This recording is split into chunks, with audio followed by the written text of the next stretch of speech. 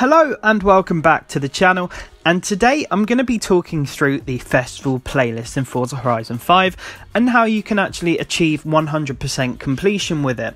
So I have done something similar on Forza Horizon 4, but things have changed. There are new additions to it. Obviously ones that were around in Horizon 4 have been tweaked and altered in some cases.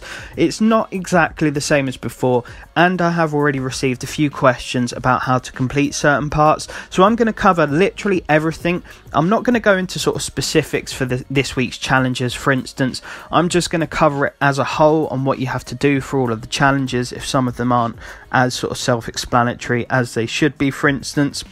So hopefully this should help you out, not just for this month's festival playlist or this week's challenges, but for the entirety and length of Horizon 5 sort of lifespan. So without further ado, we're going to get stuck in first of all on the series sort of main page. Now currently we're on series 1, and this is where it tracks your overall progress. So all of your each week's score will add up to the points shown on this screen. So it will probably take you on the second week before you can get the first car, for instance here the AMG 1, and by the last week you'll be pretty much able to unlock the McLaren F1. You won't be able to unlock the McLaren F1 for instance on the second week because there's only about 64 points I think per week, and obviously that's not enough to achieve the total 180 points. Now we're going to go into the individual seasons. So there are of course 4 of them as there was before, and then at the very end it shows you what will come next month as well, and there's still a season countdown in the top right hand corner telling you how long you've got to complete everything. So currently the season we're on is summer, but there is of course autumn, winter and spring, which all offer different cars and different prizes. Now summer here for instance is a total of 64 points, the remainder are 61 points total, and it tells you there the 2 prizes that you can win, so 2 different cars, and obviously you just got to complete all of the challenges to unlock them. So the first challenge is the Forzathon. Now I do a weekly Forzathon guide, so if you ever struggle with that you can just track down the video on the channel here, but these are very simple and straightforward. So there's normally 3 challenges in either a specific car or a specific car class to complete them all. Like I said, they're all covered on my channel. There is also the Forzathon daily challenges. So this is a challenge, a new challenge arrives each day. They're very specific, they get you 1 point towards the overall total, but they also provide you with Forzathon points.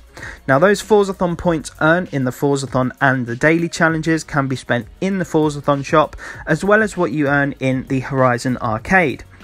Now this is pretty much like the old Forzathon sort of live events in Forza Horizon 4, but they have been tweaked.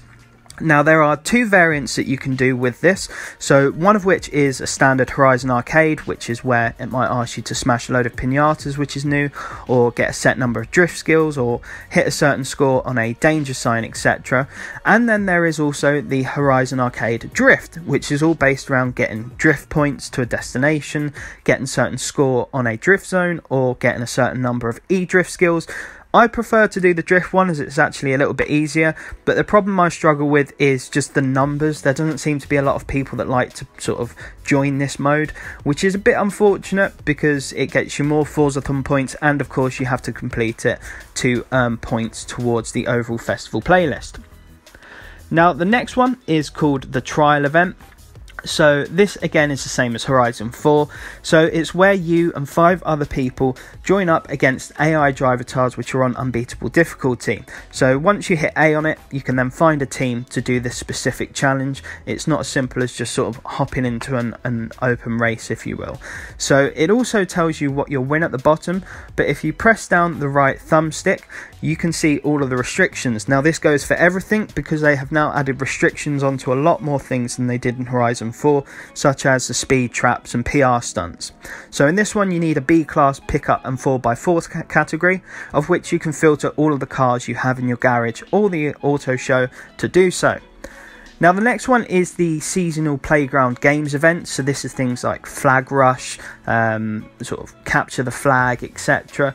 Again, if you hit A on this, you will find a team. It's not as simple as just going into a random playground games sort of event. You have to do it specifically that way. and it will take you to the sort of actual competition for it to complete this week's one. So hit A and find a team, do it that way, and make sure you've got a good enough car that meets the criteria for this one in order to sort of do well in it, really. But they're not that difficult, but you do have to do all 3 of the challenges. You don't have to win or anything, just compete and complete it, basically. Now we're moving on to the PR stunts. So this week there are 3 of them. Now it may vary, sometimes it might be a speed trap, speed zone and danger sign, or this week it's a speed zone, danger sign and a drift zone. So first of all, the danger sign one here. Again, if you hit A on it, it will take you to the specific danger sign that you need to use, and now they have car restrictions on them. So this has to be an S1 class retro sports car, and if you have a look to the right of the 3-star score there, it will show you what score you need to get to complete this, so 1,263 feet. It's the exact same when it comes to the speed zone, so here you need to use an A-class BMW. Like I said, this was never a thing before, you could just use whichever car you want. Hit A and it will take you to the speed zone, and on the right next to the 3-star score, it tells you need 106 miles an hour to complete this exact challenge. Likewise with the drift zone as well, so you need to use a drift car for this one. Now for this I just used one of the Formula drift cars, because it's all I can really think about as a drift car.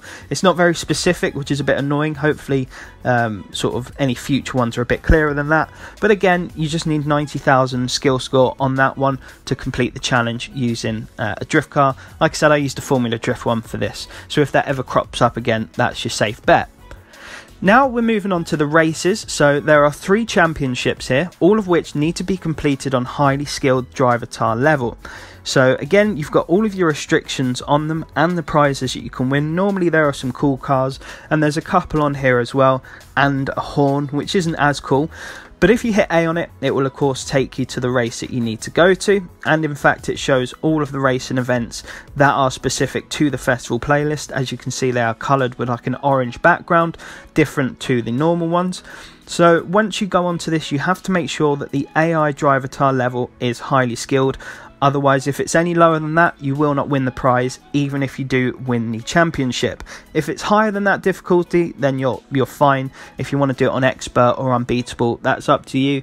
You won't earn anything extra, but you will of course complete the challenge.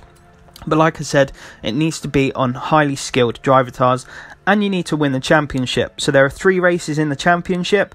If you win 2 of them and come second in the 3rd race, for instance, you should be fine. As long as your overall championship points are at the top, then you'll basically have completed the challenge. So you do that for all of them, and of course that is something that will change each week. You know, it could be any sort of racing challenge. Next is the Horizon Tour, which is again another co-op championship, very much so like the trial event, except you're not playing against AI, which are on unbeatable difficulty. It's just you and 5 other players against sort of general level AI. Now the difference between this and the sort of trial event is between each race you basically drive to the start of the next one. It's just a little feature, but that's really the main difference. And in order to complete this challenge, you have to, I believe, actually win the event, which is actually pretty easy, to be fair, as long as everyone on the team sort of plays their part, so to speak. Next is something new, which is the treasure hunt. So I've already done a guide for the first week's one. Now this won't be every week, this will be sort of once every couple of weeks you'll see a treasure hunt pop up. But again, it's a very simple premise. So it's a 2-parter. So first of all, you have to complete whatever the challenge might be. For instance, get 2 stars on a jump in a specific car like this week's one was. And then it will show you a rough location, almost like a barn find, to find a treasure chest. You have to then go through that location to smash your chest and get the reward. So I will be doing guides in that as well to help people out. Next, you've got the photo challenge, which again was introduced in Horizon 4 later down the line. This is really simple, so it normally just gives you a specific criteria of a car to use and a location, and it wants you to take a photo either of that car or any car in a specific area or in front of a specific building, for instance. So again, I do guides for these on my channel, so if you ever struggle with any of them, you'll undoubtedly find these videos every Thursday getting released to show you how to complete it, but they are normally quite easy and quite simple. So you know, you may not get an amazing prize with it, but it's still worth doing to get the overall sort of points added up to your total. Next, we move on to the Horizon Open. So this is just online racing. Now this challenge, for instance, just wanted you to hit 140 mile an hour in an online race. So again, it's really easy. So if you hop over to the online tab, onto Horizon Open, it will normally be in the Open Racing or Open Drifting. Playground games and the Eliminator will not count for this challenge. So you don't need to win the races. I don't even think you need to actually complete them. Just hit a top speed, for instance, on this challenge of 140 mile an hour, and that'll be that complete. The next one is the Eliminator. Now again, this wasn't part of the Forza Horizon 4 Festival playlist, but it is actually quite easy. So these ones seem to just want you to finish in 30th place or better, which is actually really quite simple. You can drive around in the Eliminator without actually bumping into anyone and managing to get up to place 30 or less before you even bother getting into a sort of head-on race with anyone. So that's actually quite a simple one to do, and it shouldn't take too long. Even if you get knocked out in position 29, not a problem. Just make sure you finish it off and complete it, and don't quit early. Next, there is the Collectibles Challenge. So this again is something new. This one, for instance, wants you to smash 100 cacti. So all you have to do is drive around the map and literally smash cactus until you get the challenge complete. So that can change to smash 100 signposts or fences or anything like that, or get 25 ultimate drift skills. Really, really easy to do. Now the last one is the monthly rivals event. Now this counts towards your score for the entire month once you complete it. So you only need to do this once, and you'll see once you've completed it, the next week's score will be at like 3 points already. So again, it's really easy to do. You can actually change the rival's time if you're struggling against one that the game automatically gives you. And all you have to do is beat the rival's time with a clean lap. So no using the rewind, no smashing into walls or anything like that. It gives you a car, it gives you a track. Just beat the rival time, and that's that challenge completed. Now, like I said earlier, the treasure hunts are only once every couple of weeks, and they make up for that by adding in other challenges. So they've now added in event lab challenges. Now, this is basically where someone else will create an event lab, a new sort of either race or something fun to do to hit a certain skill score, get a certain height on a jump, whatever it may be. So, for instance, in this season, the next 2 weeks will have event labs instead of having a treasure hunt, but the final week will have the treasure hunt, and that's where you'll get all your scores from. So they'll all actually be quite easy, but for the most part, you'll still have your Horizon Trial, the seasonal playground games, 3 PR stunts and 3 championship races, the photo challenge, Forzathon, Eliminator, etc. It'll all be there, and it's all fairly straightforward and easy to follow. Like I said, things like the Forzathon, the photo challenge and the treasure hunt I will be covering in detailed guides each week that they appear on my channel, so you can check them out if you are ever struggling. But if you sort of struggle with any of the other challenges, but if there is anything that I have not covered in this video and you have more questions as well, put them in the comments below and I will answer them. There may be little bits and bobs that I've missed, but I think I've pretty much covered everything involved.